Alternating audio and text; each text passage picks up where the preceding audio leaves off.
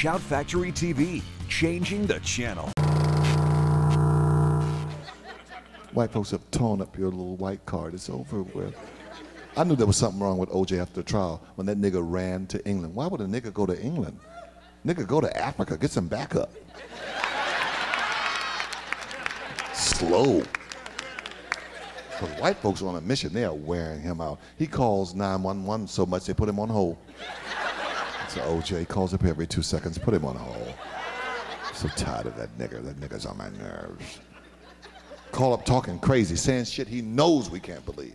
I'm dating a black woman. Nigga, stop calling here, telling us stuff we can't believe. I'm dating this white girl. She on cocaine. I'm trying to help. Nigga, stop.